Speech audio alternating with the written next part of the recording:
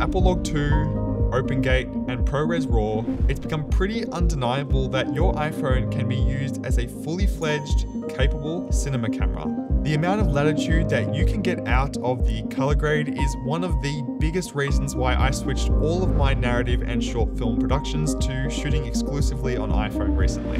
And today I wanted to share with you a quick look at the approach that I use to color grade all of my shot on iPhone short films. These are the films that I've shot over the last year or so, and this process pretty much stays the same throughout all of them. We'll be looking at footage from 3 of my shot on iPhone short films: Unsaved, Sweet Decision, and This Close. There will be timestamps below if you'd like to navigate to specific clips from a particular short film. All resources that are used in this video will also be linked in the description. Let's get started. Unsaved. I begin by creating a new timeline, and these are the color management settings that I like to use. I'll start off by creating my very basic node tree. Now, I don't like grading in this log profile to begin with, so I'll select something basic just so I can have a look at my scopes. I'll bring down some of the highlights, I'll bring up some of the shadows, and then we'll decrease the gamma a little bit. We can see here that this image is looking a tiny bit green, so what we'll do is just increase a little bit of magenta into the image just here like that. Now let's have a look at contrast. We'll go into contrast here where I just used the slider. I typically take it to 1.1. We'll add a little bit of Minto detail into the area as well. What that does is add micro contrast into our image. Looking at our curves now, this is where I'll use the curve just to create a subtle little S shape and then bring up my shadows just a little bit more. From there, I'll introduce one of my first effects that I use all the time, and that's DCTL. This particular DCTL plugin called Tetra enables me to change different hue values for areas within the image. I'll introduce a tiny bit of red into the image, as well as a little bit of yellow too. Now up until this point, I've been utilizing the Apple Log LUT just to get to my image into a base level. But what I prefer to do, going into my own personal LUTs that I like to use, I'll increase a little bit of saturation here, and then we'll also increase our density. Now the next important thing to do is add our film grain and effects. In order to do that, what I like to use is Davinci Resolve's built-in tool, Film Look Creator. I'll drag Film Look Creator onto the node. Personally, I only use Film Look Creator in order to do my grain and some other subtle effects. So I'll turn my color blend and my film look blend down to 0. I'll then head over to the grain section. I'll disable from 65mm, bring it down to 35 as a bit of a base. I'll turn my saturation down to 0, as well as my image defocus up to 1. That's looking pretty good. And in fact, we can probably reduce the size of our grain to something as small as possible. And if I zoom into the image here, we can see this is already adding quite a lot of grain. Now the final main piece for our grade is add a slight vignette onto the outside. Now I could stop there when it comes to my color grade and be a little bit more happy with how it is, but there's just a few more little effects that I like to add. I'll go just before my LUT and add 2 more nodes. These nodes I'll call Glow, and the other node I'll call Computer. I'll type in Glow, pull it onto the node here, and then I'll play around with some of these parameters. Now I could spend hours on this, and I did for the original short film, but finally what I would do is that I do want to highlight something specific, and that's a computer. So what I'll make is a power window around the computer like this. I'll then go over to our tracker tool, and then what I'll do from here is add a little bit of exposure and contrast to our computer, just so it stands out a little bit more. And there we have it.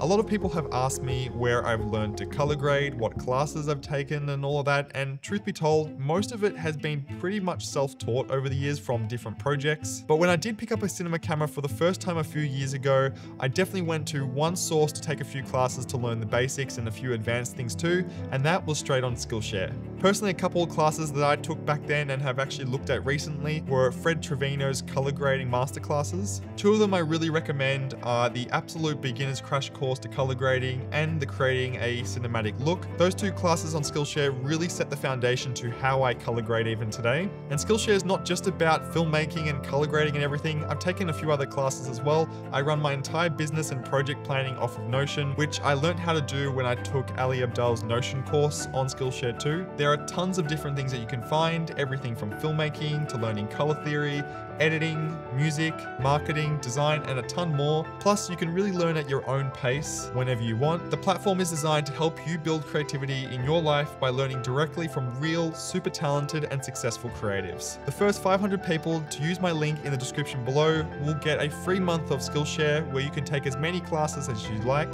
So use the link on screen or the QR code to go and join Skillshare and get your free month and get started today. Now back to some color grading. Let's now take a look at our offer sequence. I'll go over to my power grade and drop something straight in. This is a power grade with some adjusted settings that I prepared earlier, which are all available below. We'll fly through this here and do some basic exposure adjustments, adding some contrast, reducing our gain, bringing up some shadows, adding some mid-tone detail, adding some curves in. Everything is looking a little bit blue, so I'll bring in the DCTL plugin and then go specifically to the cyan and green section, just introduce a little bit of green into the image.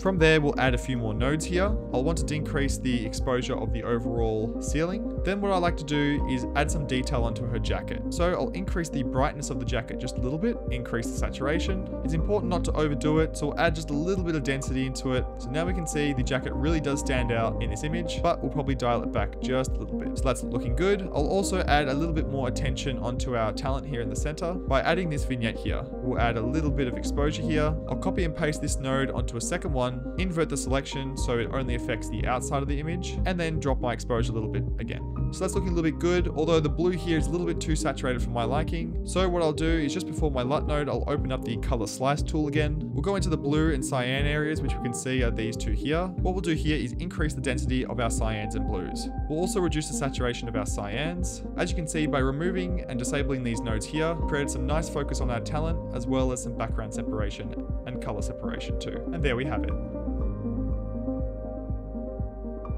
Sweet decision. Now taking a look at this shot here, I want to show you some new techniques that really make this shot stand out. We can see that this is the shot in log, and then with my LUT applied, and then following from there, we'll enable my exposure adjustment nodes, which include of exposure, balance, contrast, and mid-tone detail adjustments. What I'll do after these standard adjustments is move these nodes over here out of the way. I'll then create one more node, plus two more parallel nodes, and then a node before my LUT. We'll then name these nodes as follows. We'll call one saturation, the next one face, background, and then skin tones. Starting off with saturation, we'll go over to our hue and luminance. We'll add dots along our luminance tab, and then just increase our reds ever so slightly here. That increases the brightness of our reds. Then we'll hop on over to our favorite color slice tool. We'll increase our total density by 0.26, and then we'll increase our red saturation to 1.45. So before and after, that's adding a lot of pop into our image. We can see that the cheeks on our talent's face is getting a little bit too red. So what we'll do is ensure that everything in this node is affected only on the outside. So we'll grab a power window, put it over our talent like this, turn on our power window viewer, invert the mask, and then increase softness. We'll also then track this shot. So now only the outside area is being affected by this red shift. Now what I want to do is separate the subject from the background. We'll go over to the face node, and this is where my favorite tool comes into play. We'll go over to Magic Mask, go to Better, then select a few dots onto our talent's face. Click this button here so we can toggle the mask overlay, and as we can see, only he is being selected. We'll then track. Because he's looking a little bit dark, all we do is increase our gamma just a little bit to brighten him up, and that's it. What we'll then do is repeat the process for our background. We'll select our background node, go onto AI Magic Mask 2 and hit Better. We'll select the background with a couple of dots, toggle our mask overlay, see that's perfectly selected, and then track once again. We can even see with a lot of movement that he's tracked well. We'll untoggle the mask overlay. Now what I want to do is just slightly decrease my offset tool to darken the background, just like that. And then for my favorite tool, is go over to the effects tab, search radial blur, drag it onto our background node. Right now it's pretty intense, so we'll drop it from 0.4 down to 0.3. And you can see what this does is add a subtle blur in the background, and alongside the face node we can see they're nicely separated, before and after. And now what we'll do is finally go over to our skin tones, go into our color slice tab, and because he's looking a little bit pale, we'll increase our skin tones to 1.25. And you can see he's looking a little bit nice and warm now. We'll head on over to our effects tab, add some film grain, and because this was shot in OpenGate ProRes, I decided to go with a 65mm preset and use these settings, alongside a small vignette. And there's our shot. This close.